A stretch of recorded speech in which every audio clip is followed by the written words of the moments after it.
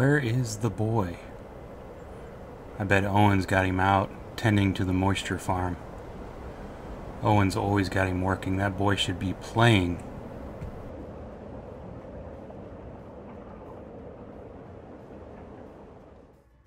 Welcome to the Printer Prop Shop. I'm Michael. It's good to be back. I recently went on vacation for a couple weeks, so I apologize for the delay. I'll try to keep up with videos from here on out. My wife and I actually went on vacation. We went and saw a bunch of different countries and things like that. We had a wonderful time, but as much as I love that, I'm glad to be back. Building things for you to see and for you to maybe go out and build on your own. Today, and I hope you love the intro because I didn't work too hard on it. It was kind of a spur of the moment and just kind of went through it. But I enjoyed it nonetheless. It was fun to do. I hadn't really shot anything of substance in a while. So that was kind of getting me back into it and playing around with it. So I hope you like it. But today, as you saw, we've got the binoculars from Kenobi. So I'm going to say this, they're not extremely accurate. What I did was I went into Fusion 360 off of some pictures I found online of other creations of it and a still from the actual show of him using them. So I just kind of went off of there. And this is what I made. So here's how I did it. So let me start by saying this is not a paid promotion. I haven't received anything free. This is simply just a one veteran to another. Josh is the owner of this company, and he served with me in Germany in the Air Force way back when in the mid 2000s. Kind of dating myself, but this is just something to say, hey, one veteran to another. Take 30 seconds out of my day and help him out. He does some sharing for me a lot of times, so I much appreciate that, and I just wanted to show the thanks to him. So check it out. So this is the Anarchy Beard Company. Josh is currently running this through Facebook on a separate page than his own. You can send him a message directly and set up an order. He has several pictures on there that you can go through. You can comment on any pictures. I suggest if you hit it up, at least give him a like. Drop a like for him. Here's some pictures of the products. And then he has some awesome gear as well. Check him out.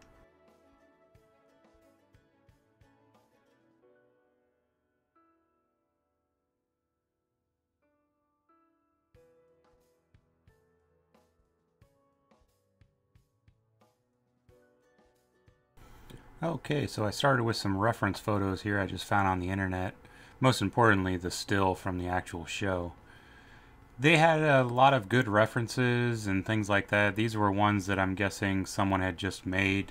They weren't really from the show itself. I think even one was a toy. From there, I wanted to get my dimensions, and I didn't really want to measure my head, but I thought the best bet would probably be to measure something else that goes on my head, which would be my glasses, which I've just recently started having to wear again with my older age here. And I did the outside of the frame, and then I also did from the outside of the frame to the center of the lens on each side. That way it would match up with my eyes the way they sat on my head. From there, it was just a matter of opening up Fusion 360 like I've shown before and taking those measurements in.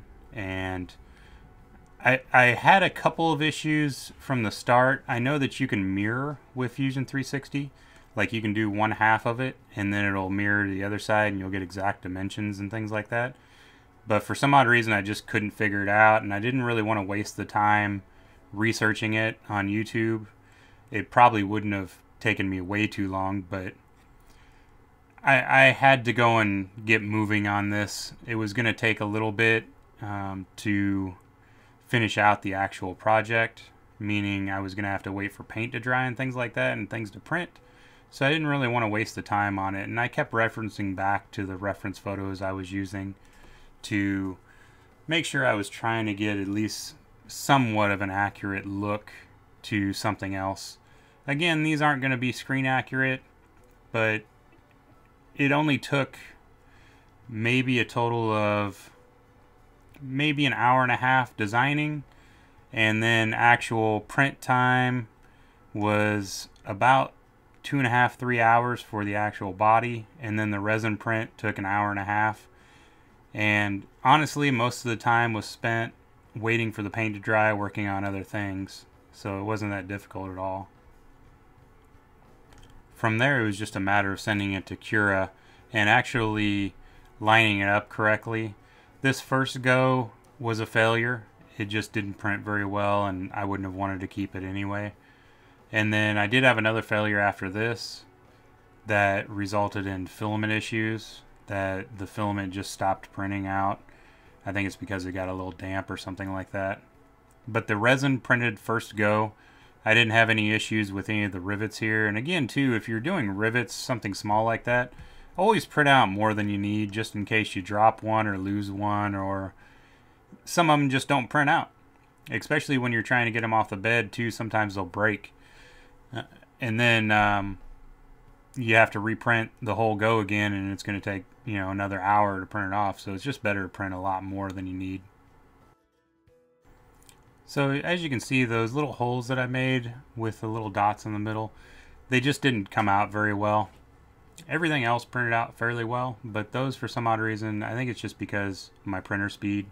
I've got it set a little bit too fast, probably for something that's small. Normally, because I'm printing things that are so big that I don't really care about the detail on it. Now, I did go ahead and throw on a couple coats of primer, filler primer, as I usually do, and then sand it a little bit. I didn't go crazy on the sanding because I wanted it to be a little rough. And when I went to airbrush on here, I used Wicked Black. Now, the reason I left it a little rough was I wanted things to catch my weathering.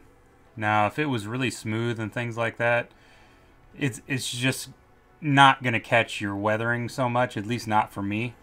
And then with the intricate pieces, I went ahead and did those in silver, but I mixed them with a little bit of that Wicked Black just so I'd have more of kind of a gunmetal look. That way I didn't have to worry about the shades being off at all.